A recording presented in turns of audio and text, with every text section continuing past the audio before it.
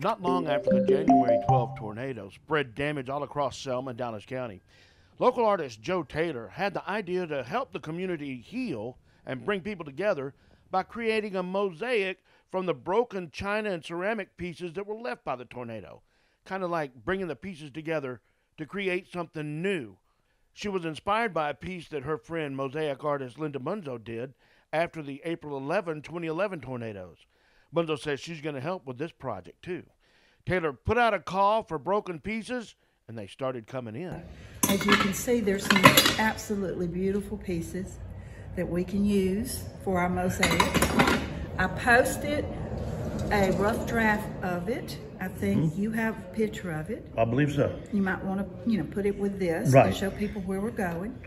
We've had things like this come in. We can use the browns. We can use the reds. We've had tile pieces like this. We can use it. Lots of beautiful blues. We've got light colors with white. And then we've got some rimmed ones with a little black in it. Then we've got some black and white pieces, some cream colored pieces, and stripes. Beautiful greens. Oh yeah, I love the greens. Beautiful greens. The greens and the blues are my favorite. Yeah. And here's a few little red.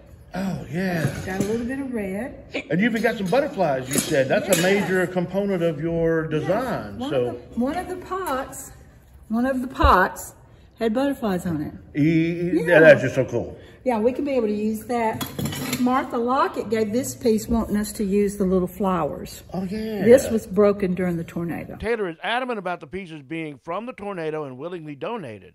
And even though there's quite a lot of broken pieces donated already, there's still plenty of room for more. We've got some bigger pieces where some of them had broken and they didn't have the whole set. Right. So we've got a lot, but if you still want to be a part of this, please bring it to Gallery 905. And when will you be here to receive I'll them? be here on Mondays. And then the gallery is open from 11 until 4.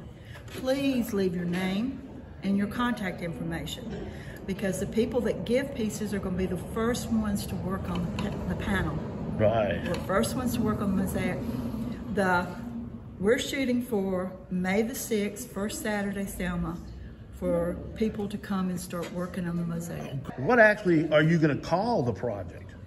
Well, we're leaning toward the title Bent But Not Broken. And the reason is, I was looking at tornado damage pictures, and in one of the tornado damage pictures on Google, it showed sculptures, metal sculptures in Texas, that the big metal pieces came up, twisted and bent.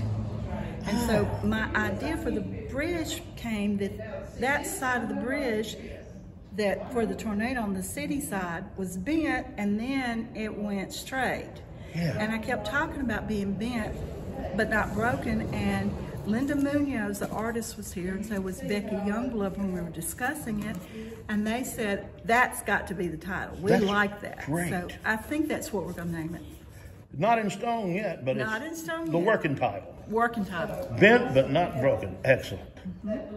And that's where it came from. I'm Todd Prater, and this is the Black Belt News Network.